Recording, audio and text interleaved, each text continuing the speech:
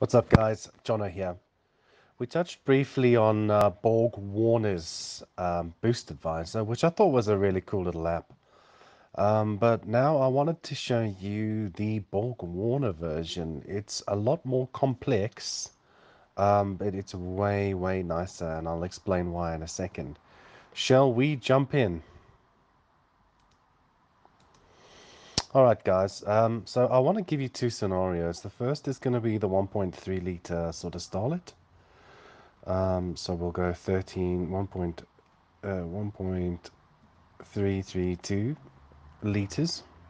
Where I am, our temperature is 50 Fahrenheit and my altitude is 100 feet above sea level.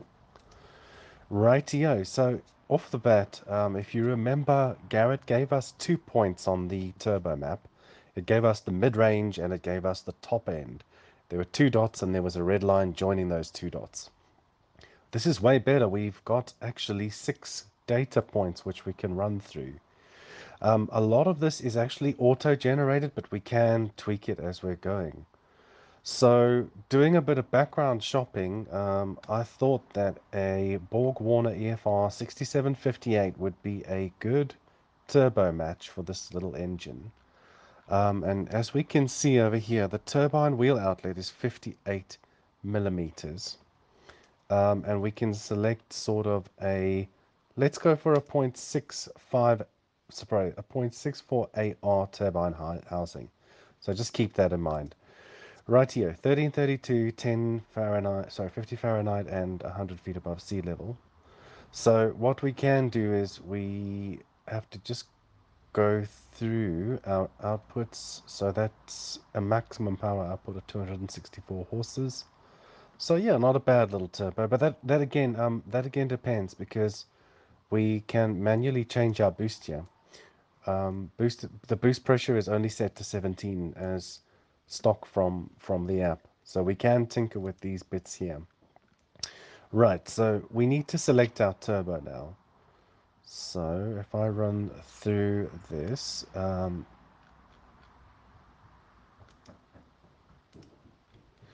radio. So the turbo we were looking at was a 6758. So it'd be a Borg Warner EFR 6758 from the list.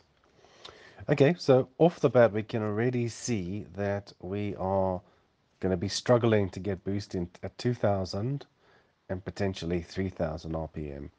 Well, we will get boost, but we won't be in the efficiency island of boost because this is the choke point of the turbo. Sorry, surge line. There's a final feature to this app, so I've just got to basically minimize. We have to just tune the ports for the turbine, or sort of like the wastegate ports. So how we do this, and if you can just allow me to zoom in and then zoom out. We've got our turbine sizing and turbine diameter housing. Okay, so in our case we've got 58 millimeters, right? 58 millimeters, and it was from off the top of my head 0.64 AR. So just bear that in mind. I'm going to be zooming out and a bit further, and we'll tune. Now watch the sixth dot over here as we're tuning. We need to make it touch that line. So I'm going to do that for all of them actually. And then we know like how the turbo will perform once we hit these lines. There may be instances where it'll actually give you a not applicable. And the reason is because your target boost over here, let me just zoom back in. Your target boost over here of 5 psi might not be attainable with the turbine size and the turbine wheel. All right, so if we look here again, we can see 2000 RPM. We're going to have a little bit of boost, 5 psi. 3000 will be 10 psi, and then going from 3000 all the way to 7, we're going to be on that efficiency island of the turbo and in good boost. In accordance with the calculated outputs, we will have a max horsepower of 264. So yep, so I'll leave that with you guys so you can marinate with you, and then we'll go on to our next scenario. So Scenario 2, we have a 5E FE and we want to boost it, so we want to convert it to a turbo. So it's 1.49, sorry, 1.497 cc's or liters.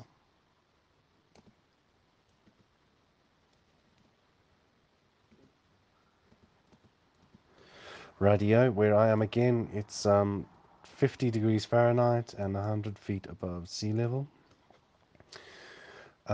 Yeah, okie dokie. So when we go to our turbos, I actually thought, because the first one was the EFR Borg Warner range, I figured why not look at the Airworks. It's a bit of a big one, but it could work. Well, we will see how it will work. The S200 SXE 52 millimeter. So note the turbine housing size of um, 70 millimeters. So turbine wheel 70 millimeters, and our AR A to R ratio is the 0.83. So let's go on to Matchbot, just put those figures into the system. Alright, so we're going to again have to tune our ports. So I'm going to have to... Oh yeah, sorry, let me just go and select the turbo, guys. Apologies. Borg Warner S200 SXE. So this is effectively what we're going to get. From 2000 RPM, we're going to struggle to get boost. From 3000, we can technically get around about 5 psi. So it'll be starting to be coming onto boost. 4000, we're going to be hitting quite well on the actual. I mean, we'll be sitting at about 1 bar of boost. 5000, we're going to be doing, yeah, around about 1.2 bar, and it stays there again because you can choose the boost levels that you want to get to.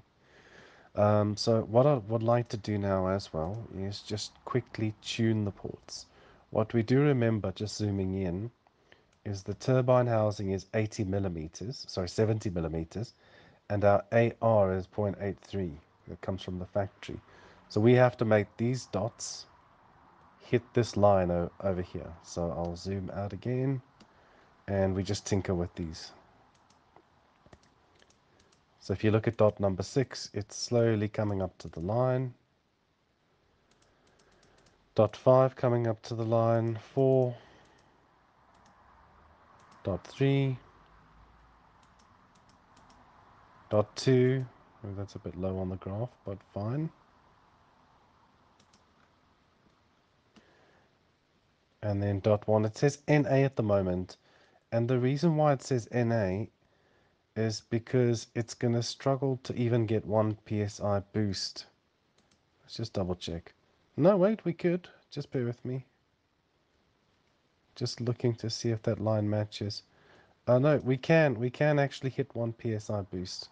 We're going to have to be doing 48% wastegating though, according to the app. So if we look at our calculator compressor match, yeah, so 2000 RPM over there, we're going to be like just touching boost, 3000 almost onto it, 4000, 5000, 6000, 7000, quite happily and heartily running boost. We'll be running through our compressor, sort of our efficiency island, and again on the boost gauge 1.2 bar boost. And yeah, I think you'll do quite well with a turbo like this. Yeah. Also, if I had to compare, generally speaking, the Borg Warner Airworks range are quite a lot cheaper than the EFR, which means engineered for racing range.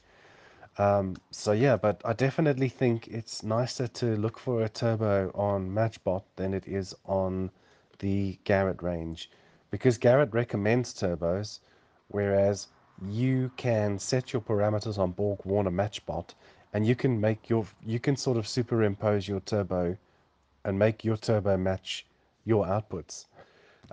Guys, once again, thank you for watching. I appreciate you guys. If you've got any questions or queries, drop me a line on Instagram or or any comments, and I'll be happy to answer you. Peace out. Bye.